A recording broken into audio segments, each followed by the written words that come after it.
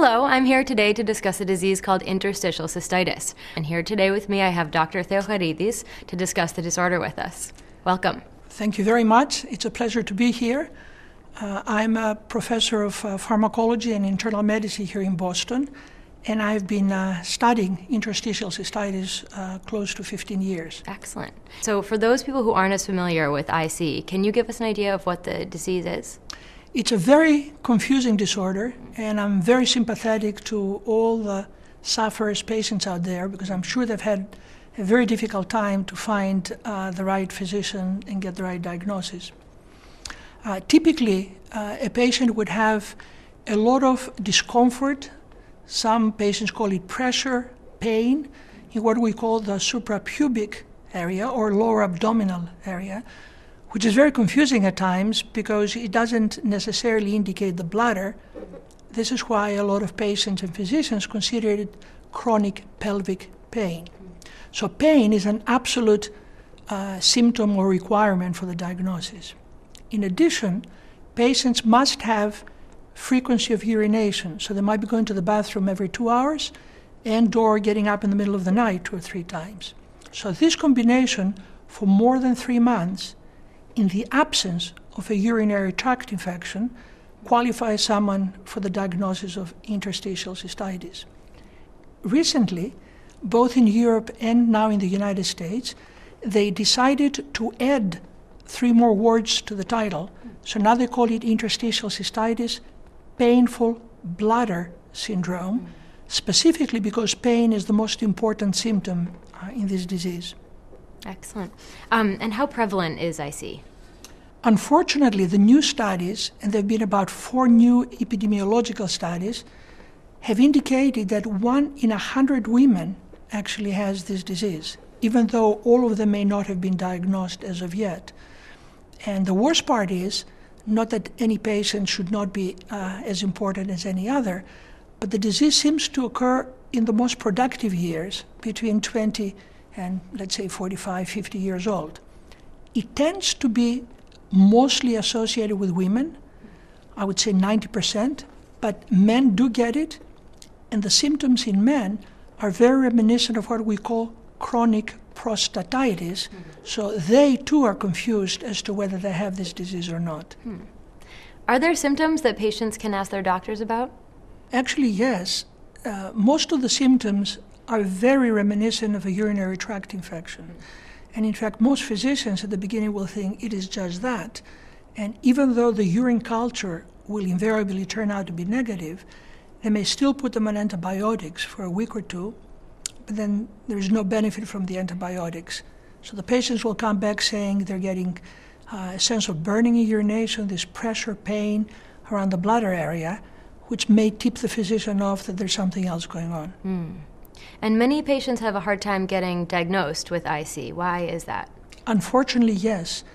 Some of the statistics say that patients go through at least 5 physicians and they require about 4 years before they can actually get a diagnosis. There's some good reasons why. One is that the symptoms, such as frequency of urination, is reminiscent of some other urologic problems, such as detrusor instability, meaning it's hyperactive bladder. But there are also what we call comorbid diseases. About 60% of these patients might have other diseases, some of the symptoms of which overlap with interstitial cystitis. They may have chronic fatigue syndrome, they might have fibromyalgia, which is diffuse pains in their muscles, they may have irritable bowel syndrome, which is irritation of the intestines, and very frequently, about 50% of them are misdiagnosed for endometriosis just because of the pelvic pain they feel. And once someone gets the diagnosis, what are their treatment options? Unfortunately, there is no cure for interstitial cystitis. There are some medications that are used and are helpful for some patients.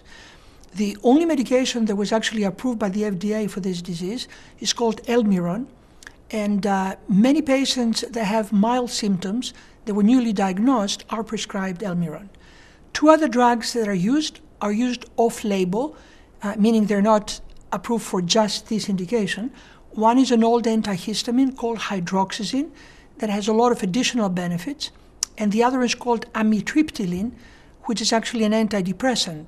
In both cases, the dosage used are actually less than what we use for either allergies or for depression, and it is very important that they are taken actually slowly and increasing the dose over a few weeks, because otherwise they get a lot of sedation.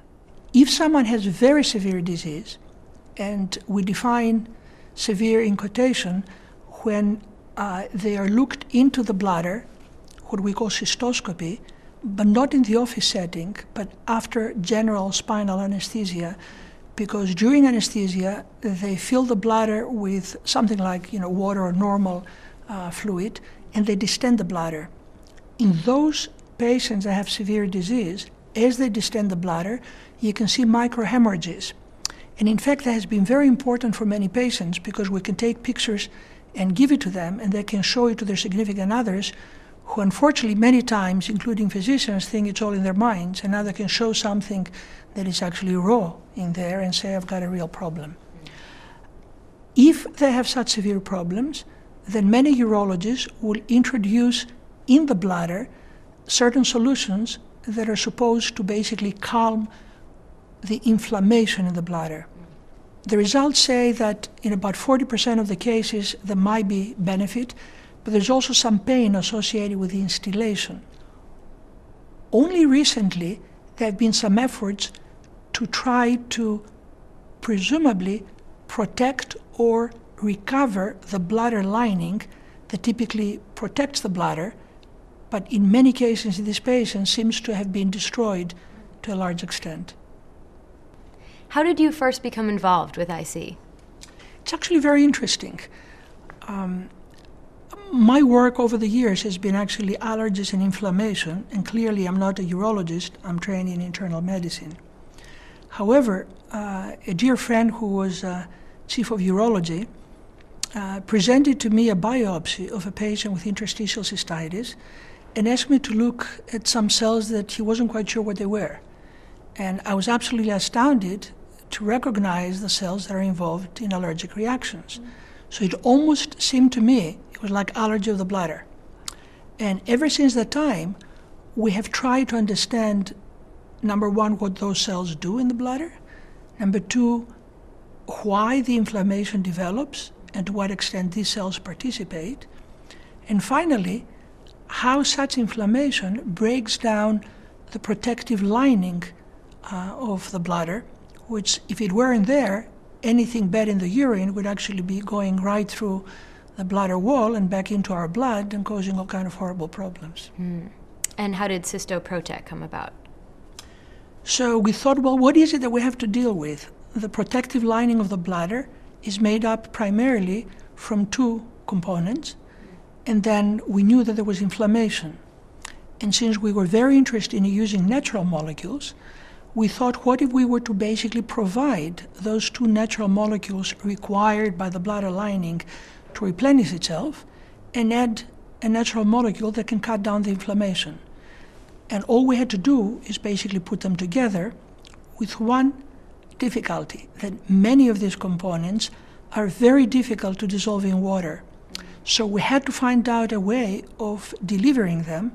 So we mix them basically in olive seed oil, which is basically the oil you get after you squeeze the flesh of the olive, and then you're left with the pit. As it turns out, the seeds are much richer in all the good things that such plants actually have to offer. So not only we were delivering the components that correct the bladder lining, not only we were actually covering the inflammation or reducing the inflammation, but we were also delivering a little Mediterranean diet in a soft shell capsule. Can you tell me a little bit more about the ingredients in CystoProtek? How do they work? It's actually very important to know not only that we are replenishing the normal protective lining of the bladder, but that we also reduce the inflammation. Because if you don't reduce the inflammation, even if you were to replenish the protective lining, you will be spinning your wheels because inflammation will destroy the bladder lining. You start all over again. And what can someone expect from taking CystoProtek? There have been 2 studies with CystoProtek. one with about 25 patients, the other with about 200 plus patients. And the study showed that if you were to take 4 soft gel capsules a day, 2 in the morning and 2 at night, in about 4 months, you see about 60% reduction of the symptoms. So clearly, we're not talking about treatment, we're not talking about cure. We're talking about helping the bladder, basically, on the one hand, fight the inflammation, and on the other, recover itself, so that over time it might hopefully get back to what it should have been. So 4 months would be the least that I would have expected, even though some patients say that they get benefit much sooner than that. And once someone starts taking CystoProtek, how long do you recommend that they stay on it? Since we really don't know what is the cause of this disease, the recommendation is that they actually stay on it for as long as they have any symptoms at all. But what patients have told us is after about 6 months or so, they drop down to 2 capsules a day, and they do fine with just that. So it's really up to the patient to gauge how they would like to use this. At the very beginning, when someone has very severe problems, they can even take 6 capsules a day and then slowly cut down to whatever they think is absolutely needed. We do have a number of patients, though, who have done very well, and they decided to go, as we say, cold turkey, and take no capsules whatsoever. And then they reported to us that within a few months, some of the symptoms started returning. Since there's no downside to taking these capsules, our recommendation is that they stay on at least 1 a day once they start feeling better, having started with a higher dose originally. Okay. And are there any known side effects to taking CystoProtek? Less than 1% of patients, at times, at the very beginning, may feel a little gastrointestinal upset. It's like, burping, but it's mostly because they're not used to the olive oil, because 60% of the capsule is actually this olive kernel oil. But they get used to it. If someone has serious heartburn from some other disease before, or they have gastrointestinal problems from before, we usually recommend that they take an antacid, which they should be taking anyhow for the original problem, and that usually takes care of it. And is it safe to take with other therapies or medications? It's actually very safe. There haven't been any instances where a side effect was reported. My only slight concern would be if any patients are taking anti-seizure medications, then they might actually just go slow and take 1 or 2 capsules rather than 4 capsules a day. Okay. And is this safe for children to take? In all honesty, it has not been tried in children. All the ingredients are very safe. I don't actually foresee any problem whatsoever.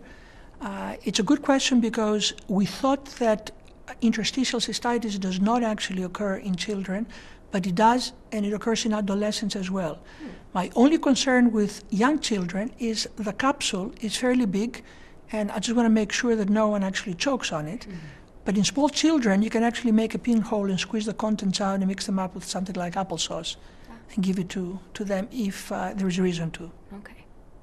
Is there any new research or findings in the world of IC diagnosis and treatment? A lot of research has been done over the last 20 years. The results, however, have been rather disappointing.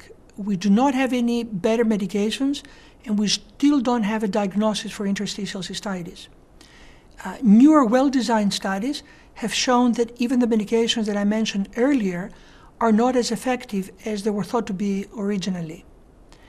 One exciting area of research has been the possible diagnosis of interstitial cystitis through some biomarker, but even that has not proven to be as effective as we thought, because in research publications, that biomarker seemed to be working fine, but there has not been any clinical application of that and no kit that one can use to diagnose interstitial cystitis. However, many scientists have been working more collaboratively over the last few years, and we certainly feel that new findings will be forthcoming, primarily because we're changing our focus in terms of what might be the underlying problem. Originally, we thought everything was based in the bladder, because after all, this is called a bladder pain disease. But more and more colleagues and I tend to think that this is a more generalized problem that might have a higher expression in the bladder. And by shifting our focus somewhat, I think we might give ourselves an advantage in coming up with new diagnosis and treatment. Are there any other helpful hints or suggestions you want to give to people watching? Absolutely. For patients that are newly diagnosed or have mild symptoms, the recommendation would be, number one, avoid spicy foods, acid kind of drinks, and sometimes red wine, just like it affects migraineurs, it might affect actually IC patients. Also, it is very important that they limit to the extent possible either psychological or physical stress. It's been shown time and again, both in humans as well as in experiments, that stress actually worsens the inflammation both in the bladder as well as in other parts of the body. Obviously, if someone has a bad disease, stress goes with it, but there are ways of reducing stress both by taking up yoga or taking some mild anti-anxiety medication. The next step would be to take the CystoProtek at the same time, taking 2 capsules in the morning and 2 capsules at night, maybe with a little food to reduce any possibility of gastrointestinal upset. If by 4 months symptoms persist, then obviously one might have to actually then consider with their health provider the possibility of doing an intravesicle therapy, as I had mentioned sort of in passing earlier, without necessarily stopping all the other approaches as well. Now, if some patients have other diseases at the same time, such as irritable bowel syndrome or endometriosis, then obviously those have to be worked out, because then there might be specific treatment for those that might also reduce the symptoms related to the bladder at the same time. The one thing that I would like to very much stress is that if any patient has blood in the urine, then they should definitely seek a urologist, because blood in the urine might indicate more serious disease, and therefore they should be worked out for other potential diseases and not necessarily just interstitial cystitis. The most important thing in my mind is that they actually find a physician who's actually attentive, kind, knowledgeable, and then work with that particular health provider, because it is so difficult to find such persons, not only to make the right diagnosis, but also follow these patients as well. And given how complicated this disease is, what would you suggest to people as the next step they should take? They should definitely find information that is relevant to their problem. They can do that on 2 patient-supported websites that will be shown actually on the screen. They should find and maybe even educate their own health professionals so that they can actually then decide the right test to do and the right consult to potentially suggest. But very importantly, they have to have a team approach. Most of the time, because we do not understand the basis of this disease, the treatment tends to be multimodal, meaning different ways of approaching a problem. So in some cases you will use a medication along with a dietary supplement. And because pain is such an important aspect, patients should not let themselves suffer. So if their primary physicians or a urologist, for whatever reason, don't pay attention to pain, they should insist that they are referred actually to a pain clinic, because there are both oral as well as medications that are given by other routes that could reduce the pain, even though we might not be addressing the actual problem. But the symptoms and the quality of life will be so much better that they will find it much easier to deal with the problem, and hopefully have enough perseverance for the next few years that we might hopefully come up with a real treatment, if not a cure. Great. Thank you very much for your time today, Dr. Theoharides, and for talking to us about interstitial cystitis. It was my pleasure, and I thank you very much for your kind questioning.